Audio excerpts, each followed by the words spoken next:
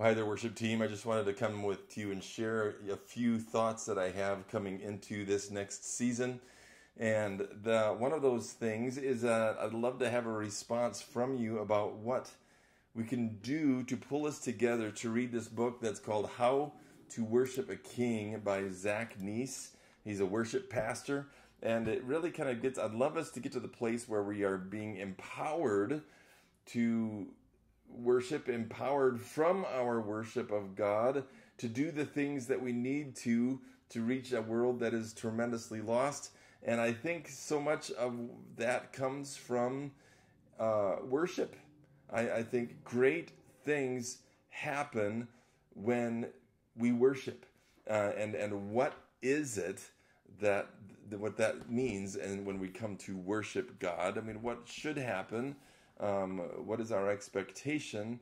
Where is the power that should be in our worship?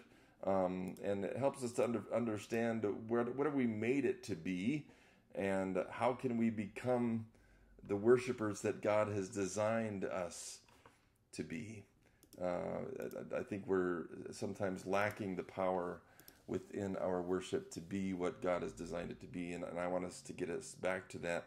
So here's the question: how can we do that? Is that a video where I just share those things? I'm nervous about that one because I would love to have us define that and to discover that together. So is that more of a Sunday school thing where the ones that are not involved in the contemporary band, vocals, and tech are out for that given week, but everybody else can? Maybe that would work. Or is it a small group kind of a thing? Just how best do you think we can do that to read this book together? Maybe even look through the book on your own. It's How to Worship a King by NAC. It's got a picture of a kind of a white lion on the front. And then also, I would like to do some tech training this fall on sound, on ProPresenter, and on camera specifically. And so be looking for those opportunities to grow in those areas. Just wanting to make our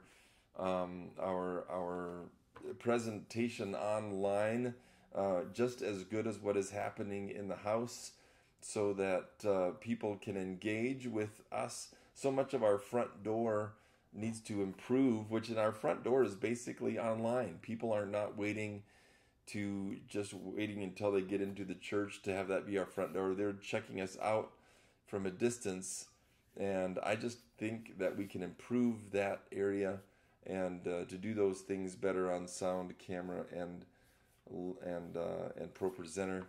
So be looking for those opportunities to grow. It might be I might bring you in.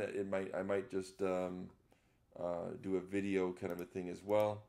But if you have any other thoughts on how best to improve those areas, feel free to let me know as well. One of the things that I'm planning on doing, especially with sound, is just to simply run sound every once in a while, just so that I can understand what are the issues that we're facing and what are the solutions that we can create.